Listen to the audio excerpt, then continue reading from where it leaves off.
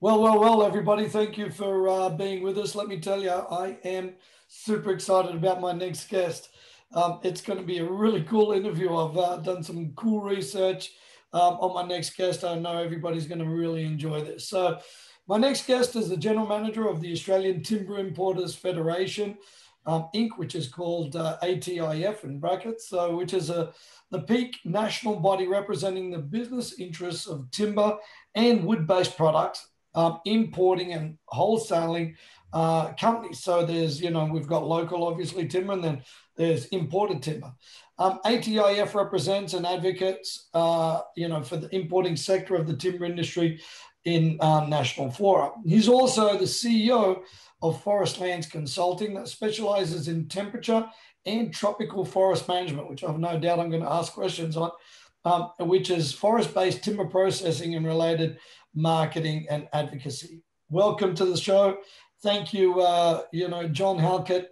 Welcome to the show. Yeah, thanks very much, Nick. I think I can just about go and have a cup of coffee. You've just about covered the field, mate. So pretty much so, right? Look, we don't need to ask any more questions. That's it. You've got the pedigree. Yeah, I appreciate your time, and it's looking forward to having a bit of a chat with you. Thank you, John. So, John, tell me, I'm really interested in, first of all, finding out about the ATIF. I know you and I spoke quite a few months ago, and you gave me some background. But just for the people that are watching this or listening to this show, can you tell me a little bit about ATIF? You've been involved with for quite some time. Just a snapshot of what ATIF does and what it means to the overall sector in Australia. Yeah, thanks, Nick. I mean, I guess it starts off by understanding supply chain. So there's a substantial building and construction industry in Australia, as you know, and they have a range of product inputs, of which timber products are one. And ATIF really represents the wholesaling, importing part of that supply chain. So it's all the big wholesaling and importing companies right across Australia and most states. We're responsible for about 90% of the wooden building products, so that solid wood, panels, plywood, you name it, that get imported into Australia. I guess what's, from my perspective, what is encouraging, but also a little bit disappointing, is that in the wake of course, the bushfires that we've had in Australia, and I'd like you to have in the future, but in the wake of the bushfires, of course, and the loss in terms of, say, pine plantations of about 40% of the volume in southern New South Wales, and the challenges of getting those areas replanted and new investment, but at the same time, a buoyant and progressive building and construction sector, we're going to need a lot more product to be imported. So that's where I come in, and where the companies that I represent, we deal with suppliers all around the world who supply both the structural products that build houses and so on, and some of the decorative hardwood products that go into furniture, doors and windows and so on. So increasingly in the future, we're going to see a lot more imported wooden products, particularly the more sophisticated end, products like cross-laminated timber that people may have heard about, that's now used to build high-rise buildings. It's really precast concrete made out of timber. Most of that product comes into Australia from Europe, and that's going to be an increasing product line in the future as we continue to support the building and construction sector, Nick. Yeah, so how much of our, in a percentage, how much of our timber is imported versus locally sourced? Yeah, that's a good point. And roughly at the moment, probably about 20% is imported. So it's not a huge volume, but that volume is increasing. For example, in the framing, for house framing, that's the old stick building, or what you might know as 4x2. 4x2, yep. That product line has been increasing by around about 17% per year for the last 5 years. So there's an increasing demand for a range of products, and that's one of them. And that particular product line has been quite badly impacted by the fires and the pine plantations right across Australia, particularly southern New South Wales over 2019, 2020 bushfire season. And with the, just a quick question, with the timber that's imported, is the product already ready for sale, or because it's, and here's why I'm asking this question. Most people associate the trade and construction industry with, you know, concrete and steel and tiling and all of that stuff, where they really not, it's not as much as it is with timber, where timber's in everything in our houses, right? So, and that's why I really want to educate kind of the viewer and the listener on this, just to understand how this whole process works. Or is it a raw material, then we process it here, or is it all already pre-processed and then it's, you know, ready for the shelf, so to speak? Yeah, good, Nick. Look, I think you need to sort of update yourself a bit. I think the 20th century was probably the century of concrete. Yeah. The 21st century is likely to be the century of timber. Now, one of the reasons for that, of course, is that we're all concerned about climate change, and timber is the only building material which is, I guess, congealed CO2. So it takes, when you were back at school, Nick, and if you can recall back doing your biology and talking about photosynthesis, yes, wood is made out of CO2 and water and a bit of energy from the sun. So the use of wood is really climate change friendly. And you're going to see increasingly, as we are, more sophisticated engineered products going into high-rise buildings. And there's been a shift in Australia from detached homes to apartments, and a lot of those apartments now are being built not of precast concrete panels, but of timber panels. Just getting back to the point you made about compliance, that's one of the big areas that I spend a lot of my time on. And it's been difficult during COVID because a lot of the timber importers, of course, travel to talk to their suppliers to make sure that the product that they're going to import is fit for purpose. Now, what does that mean? It means that it has to comply with the Australian building codes and standards. So it's got to be machine graded, it's got to be stamped, it's got to be tested. In addition to that, you've got to make sure that there's a whole raft of other regulations that relate to phytosanitary or to quarantine or to illegal logging. And it's important for importers to be confident that the product they import, as you say, when it goes on the shelf, it's fit for purpose, it's ready to go. And we're having those discussions at the moment with a number of new suppliers out of North America and out of Russia. I was supposed to go to St. Petersburg to have a discussion with the Russians and have lunch with Vladimir Putin. But of course, COVID's come along and upset those plans at the moment. Upset those plans. So tell me, John, because this is just such an interesting topic. Where do we sit here in Australia versus globally, where it comes to, you know, building with these, you know, natural materials? And once again, you know, just forgive my ignorance. To me, I think, you know, forestry is kind of what you see, obviously, on, you know, documentaries and TV. Forestry is just becoming, you know, tough, and we need, you know, the lungs of the planet. I want to set this up. You know, I was doing some research about you, and I came across your blog site, Talking Trees. So if there's anybody that's good, that's an advocate of sustainability and just everything where it comes to, you know, trees and wood, it's you. So that the pedigree is there already. I'm trying to understand where we are, because I know in certain aspects, from around the world, we lag sometimes. And the reason I say that is I've been in Asia a lot, and even in me seeing them, you know, in construction, like scaffolding, they're using bamboos rather than steel. They're using a lot of different materials that I haven't really seen as much here in Australia. And we're still using kind of a brick or a concrete slab as a panel. And so I'm wondering if you can just, you know, help me out here and just enlighten me a little bit on where we sit with this, whether we're leading or we're lagging or things are changing. So. Yeah, I'm just trying to imagine, Nick, you on a bamboo scaffold somewhere in Bangkok or somewhere, you know. Oh, my goodness. It'd be a challenge. It'd be a challenge. I think that's a good question. And of course, I'm a tree guy, so trees are my thing. And I think one of the things that really encourages me into this industry is that if you can make trees and forests valuable, they get looked after and retained. If people think they're not valuable, they clear them and put in palm oil, or they So you've really got to make trees valuable and forests valuable. So, of course, in this area of climate change, whole issues around valuing the carbon that's stored in the trees to offset against emissions in terms of emissions trading schemes, which Australia's been on about for some years but hasn't quite got there yet.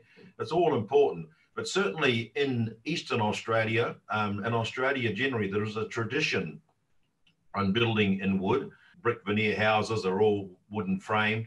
And also with some of the modern materials. Now, Sydney, in global terms, is second only behind Vancouver for the number of high-rise buildings. These are buildings that are in the sort of 9 to 30 story level that are now being built out of timber. For example, the new Barangaroo International House is a timber building, and there's a lot of buildings which have products, as I said, like cross-laminated timber and a whole range of other engineered products. So certainly Australia has a strong tradition. And of course, right back at colonial times and even today, people love their hardwood floors, their black butts, their spotted gums, their jarrahs, their karris, their Tassie oaks, their Victorian ash. And those products are produced in Australia out of sustainably managed and certified forests. Yeah, there's a gap in the supply chain, as I said, with the around about 250, 300,000 housing starts a year in Australia, and a strong build in additions and alterations, with the demographics pre-COVID suggesting increased population here. The building and construction sector is really strong. It's strong in terms of employment, its contribution to the economy. And certainly in terms of input products, timber products are important, and part of the importer's role in ATIF is to ensure that the building and construction sector is supplied. I occasionally get a phone call from some guy on a 30-story level of a building in Sydney say, "Hey mate, we can't get any form ply. What's going on?" And I say, well, there's an issue with China, for example, at the moment, or someone else. So really the building products are critical to construction and building, and we see that as also contributing to trying to offset some of the adverse impacts on climate change. So we prefer to see timber products used rather than some of the high energy products, and you mentioned concrete, steel, aluminium, which have a lot more what we call embedded energy in their manufacture than timber. So certainly I think you'll see that trend continue and accelerate into the future. But Nick, just keep off that bamboo scaffolding in Bangkok. Keep off the bamboo scaffolding. It's amazing how they do that. It's like it defies me. I remember being in Hong Kong, and the bamboo scaffolding came over the top of the street where there's people and there's all of this traffic underneath. Here they would have blocked off. But those guys are 50 kilos, Nick, and so they can hang up. Exactly. Yeah, they're not like me after Christmas. Yeah. I was really, I suppose, excited when I researched your blog site, Talking Trees, and I read a really interesting fact about a tree, right, and how it grows. And I was wondering if you can share that with the listener, and also just the premise around the site itself, because I'd really like to know a bit more about your background. I mean, why trees? Why is it so? It sounds like this is your life. It's been your life. And I always like to know the person behind this. You're an advocate. If you can explain what a tree is, it's really cool. Coming from your words rather than mine I've always had an interest in trees, Nick, and I guess it goes back to when I was younger. I could never run fast enough to catch the girls, but I could generally grab hold of a tree. So I've always been in the tree space. I worked initially in forestry as a forest ranger in New Zealand, and I then went to university and did a honours degree in forest science, and I've worked and done postgraduate work in the US and also in public policy. And I got involved in the forest industry in New Zealand and in Australia, really in government forestry activity. And since 2002 or thereabouts, I set up my own consulting company, Forest Lands Consulting, and under that umbrella, I do a number of activities, including act as general manager for the Australian Timber Importers Federation. But I think when you look at trees, and I I mentioned before, I've written a number of books on trees. I'm into my 7th book now, which is with the publisher. And I think trees are really fascinating. I mean, most of the products, whether it's tires on your car or the pills you take for your headache, or the products that we use day to day, the coffee that we drink, they all come from plants and notably from trees. So our civilization and society, going back to olive oil in the time of the Greeks and Romans, all comes from trees. And I think trees are incredibly important to sustain our lifestyle, and also important that we manage forests so that we can utilize some of the unknown products that are still in forests in the future for a range of activities which benefit humankind. I think in that context, it's really important we look after the forest, and there's little point in my view at locking up forest and saying it's going to be a reserve and no one can go in there. We've really got to make forests valuable. And I know that Greg Hunt, when he was the Environment Minister speaking in Southeast Asia, talked about the forest that pays is the forest that stays. So if you can get a product like carbon out of a forest, if you can sustainably harvest fruit or timber or fodder, people will look after those forests. And also, by the way, they happen to contain a whole range of, in Southeast Asia, elephants and tigers and orangutans and so on. Now, if those forests are cleared, all those animals disappear. So part of the work that we do with the importers is to make sure that the timber products that we import are sustainably managed, legally sourced, fit for purpose, valuable, contribute to building and construction in Australia. And by doing that and working with the supply countries, we can help to ensure that forests are healthy. And I guess that's the basis upon which I, in my spare time, Nick, because I can't catch the girls, I write a blog, I write a tree blog, and I do that on a regular basis. I love it. I find, to me, I feel that trees are the custodians of this planet. They've been here for a long time, and you know they've got a life of their own, just like we have. Right? It's pretty amazing. But I know we could talk about that in another interview. We'll talk about it forever, but a couple of useful points, I guess, is that they're the largest organisms on the planet. And some of the large kauris of New Zealand are the mountain ashes of Victoria, and the redwoods of California, and also they're the oldest. I mean, some of the trees, some of the spruce trees in Europe are 9,000 years old. You know, many trees are well over 1,000 years old. So they're our companions on the planet, and they've been here a lot longer than we have, and they'll be around when you and I are no longer here. Yeah. Well, just to see what they've seen, you know, it's pretty amazing. So. Yeah. Okay. You know, tell me, what do you think from an importing point of view, a source point of view, and sustainability? What do you feel that the next, 5 to 10 years is going to look like globally? How does that affect Australia?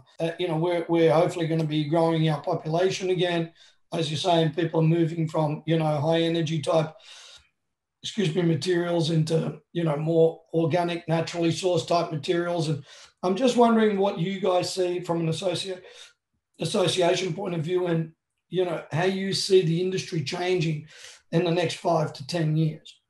I think that's a really good question, Nick, and it's something that we worry about regularly. I mean, the reality in Australia is that we've got to put more effort in Australia into supplying our own timber products. So that means planting more trees, managing forests, I guess, more in a more sophisticated way. That's really important, so that we can supply an increasing amount of our own timber and forest product needs. If you look globally, there are some real tensions around the supply of wood products. So there's not a great amount of wood that's sitting around there that we can import into Australia, because the demand, for example, we have a strong relationship with Canada, but the main Canadian product is across the border in the US. So they say to me, well, why would I send a shipload of wood to Sydney when I can send it to Seattle for the same price? And also the Australian requirements for compliance are quite demanding, and a lot of suppliers think we're too fussy.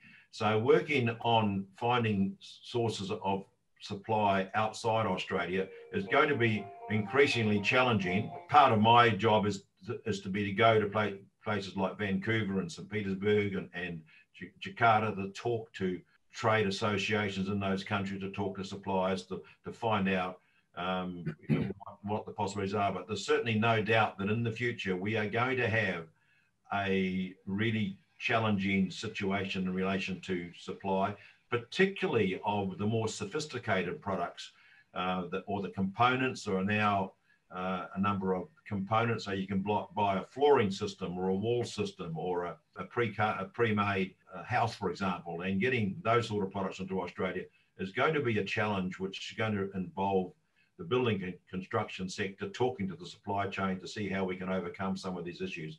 And particularly, as you say, post-COVID, if we get back to something like the level of immigration we had before, and we see housing starts push up towards 300,000 a year, and we'd rather use timber than steel and concrete because of its environmental and its climate change attributes. So we really need to find ways of supplying the timber products to that industry in the future, and that'll be a challenge for all of us, Nick.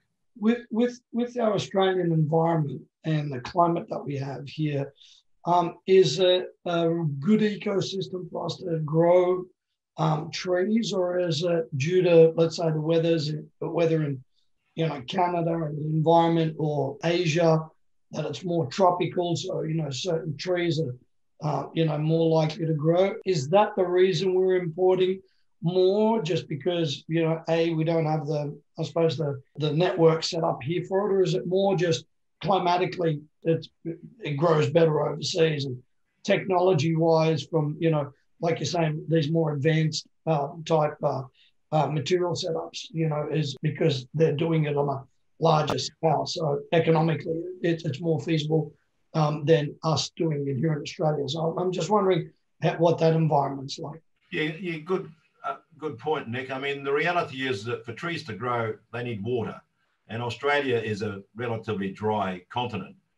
But nonetheless, there are still a lot of land. Australia is a large continent, and there's lots of land and there's lots of forest. I mean, you've got to break it into two halves.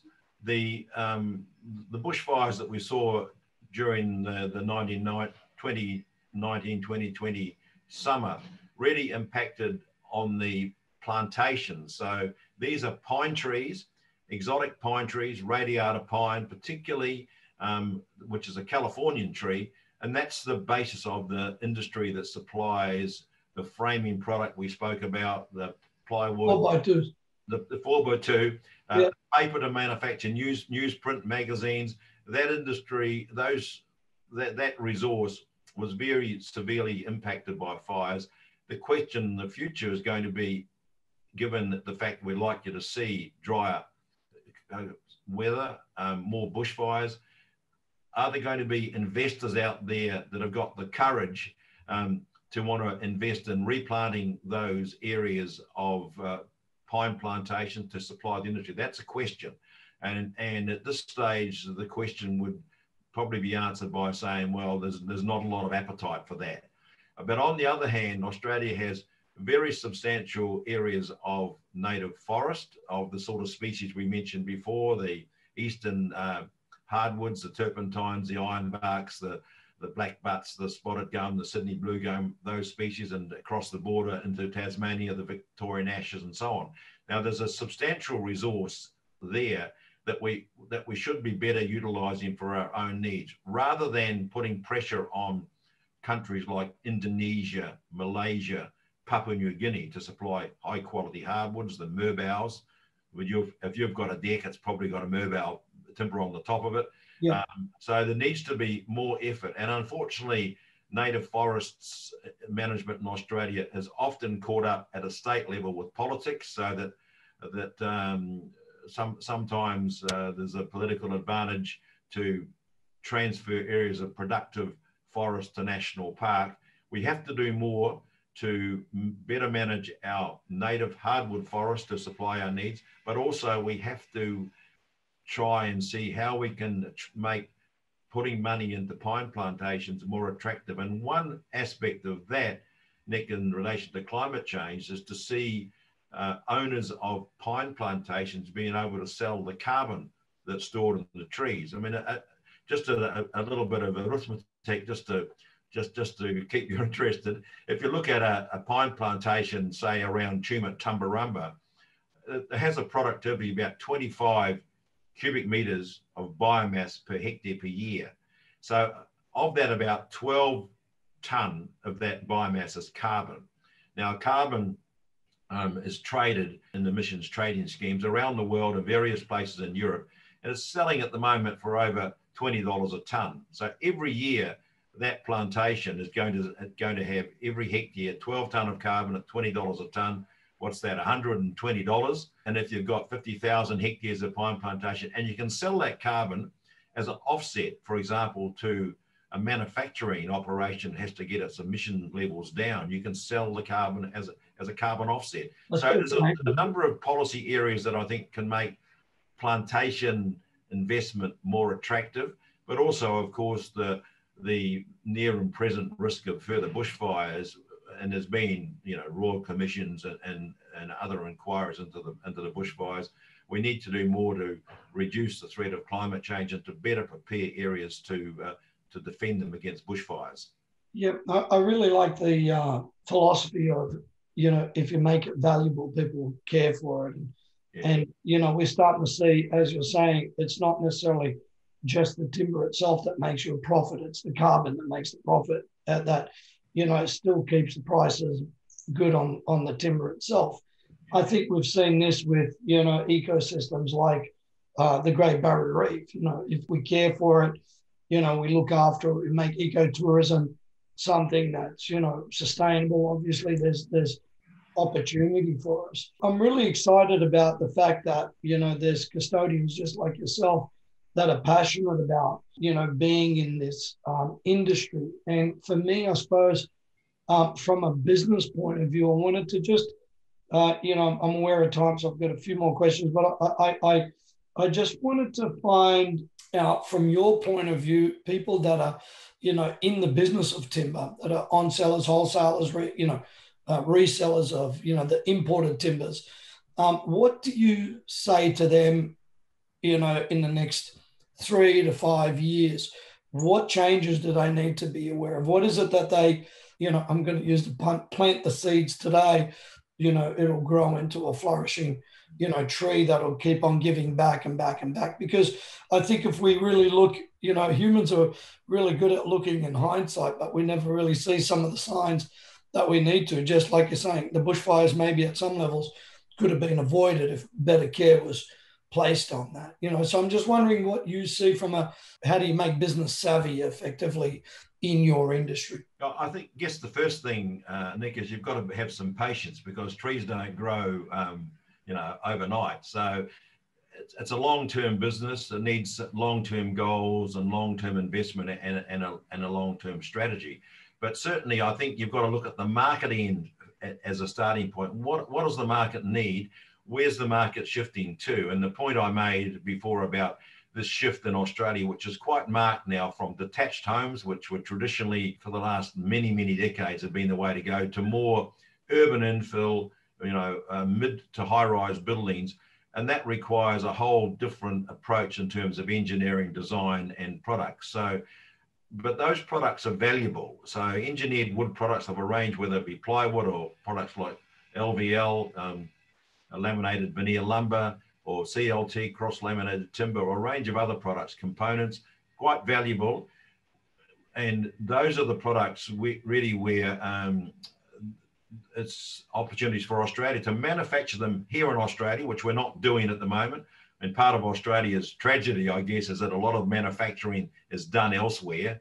And we're finding that at the moment with, for example, with China now not taking a whole range of raw products. I mean, the lesson there is we've got to be making some more products in Australia. But certainly, I think in the terms of the supply chain in the timber industry, it's reasonably segmented. So if you're a reseller, if you're a Bunnings or you're a tradesperson or you're a builder, you can reasonably rely on the wholesaler to make sure that the product that they are selling you is compliant. And if you have questions about the relevant standards, whether it's plywood or whether it's 4x2, that it complies with the requisite standard, that it's has met the phytosanitary requirements, that it's adequately treated against termites or dry rot, that it complies with the illegal logging legislation. That's the sort of work that the Australian Timber Importers Federation does to make sure that the products which are on sold down the chain and finish up in your nice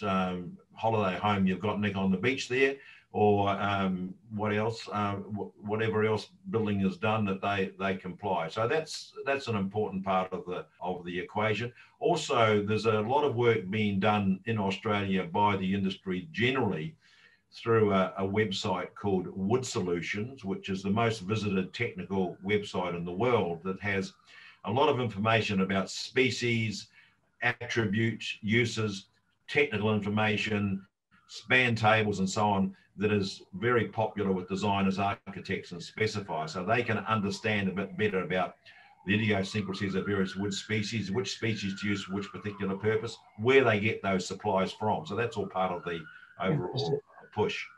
Well, it's really, really good. I've got two more questions for you, John. Number one, I'd love to know a little bit about your consultancy business. And if anybody's watching this, you know, how do they sort of find out a little bit more about you and the consultancy? And also, how do they get in touch if they, you know, want to talk to you with regards to the association as well? So I'm wondering, and I will put this in the show notes and stuff. So if you can, you know, just quickly tell me about, you know, what the consultancy business does, and then how people can get in touch with you for that and the association. So yeah, well, starting with the association first, Nick. I mean, it's not a sort of an open door policy. Any company that wants to be a member has to have the approval of the board, so that we tend to represent the larger wholesalers and importers, and we run the ruler over companies first, and to make sure that they comply with our code of conduct, that they have the requisite requirements in place. But we do welcome approaches from wholesalers and importers, because we can support their operations, and we do have the capacity, for example, that I can go down to Canberra and I can speak to the Minister for Agriculture or other ministers about issues that relate to the sector. And I know that I represent the sector, so I can be a voice for companies that are in the wholesaling importing trade, speak to the government about regulations, about tariffs, about ports, about supply, about trade delegations to Canada or to Russia. So there's a benefit there for importers and wholesalers to be involved with the association, because we represent them at a federal level. And we also support them. For example, there's a current issue at the Port of Botany, and I'm involved in that with the empty container park. So that's an issue. In terms of my consulting, I guess my background is as a forester. I trained as a forester, and whilst the Australian timber importing area is in the product end, my background is forest management. So I do a lot of work in terms of managing forests, both temperate forests, and also particularly in Southeast Asia. I've done a lot of work there on harvesting systems, compliance systems, illegal logging systems, codes of conduct, that sort of area. So that's an area that I specialise in. Also, I think recently, in terms of climate change and renewable fuel, there's been a significant move into biomass to replace fossil fuels. So you're seeing that right across the world. In Scandinavia, in Japan has shifted from nuclear to biomass.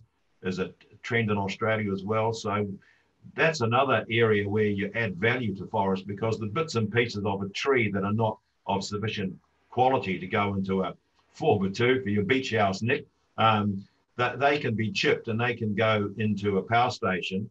And there's one in the Hunter Valley at the moment that's being built, and they can supply baseload power and replace coal-fired power stations. So there's another developing area that contributes to the overall economics of forestry and forest management practice, and also contributes to climate change abatement. Pretty amazing. So we'll definitely put that into the show notes. I've got one last question for you, John. if you were going to be a tree, which tree and why? I was going to be a tree. Yeah. Well, that's a good question. I mean, come back to the point you made before. The thing about trees are plants that just grow tall, and they grow tall because they want to race up and get into the sunlight. I guess given that I'm a Kiwi by birth, and I worked after graduation in the northern kauri forests of New Zealand, I guess the mighty kauri tree is internationally renowned, and some of them are over 2,000 years old, and they've got a girth that puts you in the shade. They're next to, that's I think where I'd like to be. That's a good answer right there. So, isn't it amazing, mate? This, I think in 100 years, we're going to learn so much more about this amazing, custodian. And like you said, just a species that is, it's everything for us. It creates the environment, Yeah, creates air for us to breathe, it gives us shade. You've got it all, Nick. Yeah, I think that's right. I mean, we need to look after trees, and we need more trees in Australia, not less. We need to see investment in plantations. You get carbon, you've got biomass, you've got a whole range of opportunities, plus a whole range of liquid products, chemical products out of trees now that used to be made out of other fossil fuels. So there's an exciting opportunity for the forest sector, both in Australia and internationally, and that's what encourages me. So the books that I write tend to cover that sort of ground as well. Fantastic. Well, John, thank you for your time, mate. I understand time's precious, and we need more people like you on the planet that are, really dedicated their life to the sustainability of, the planet itself, and doing good for business, doing good for Australia, and I can't thank you enough. We'll have show notes on this as well on our podcast side as well. So thank you, sir. Thank you for taking the time out to join us today. Yeah, thanks very much, Nick. It's been an honour to talk to you, and I think I've always been interested in trees and continue to be so. So other people can get involved as well. That's a good outcome. So thanks very much, Nick. I appreciate it. Thank you.